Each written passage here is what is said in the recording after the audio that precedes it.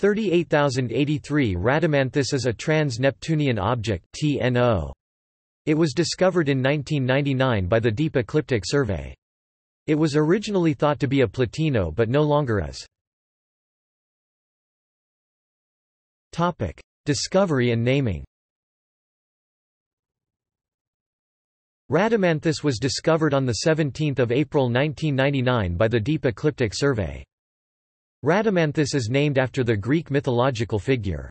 The name was announced in the circular of the Minor Planet Center of 24 July 2002, which stated Rhadamanthus was a son of Zeus and Europa.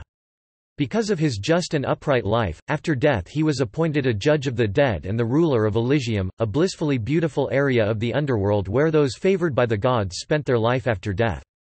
The name was suggested by E. K. Eliot. References. External links. 38083 Rhadamanthus at the JPL Small Body Database. Close Approach Discovery Ephemeris Orbit Diagram Orbital Elements Physical Parameters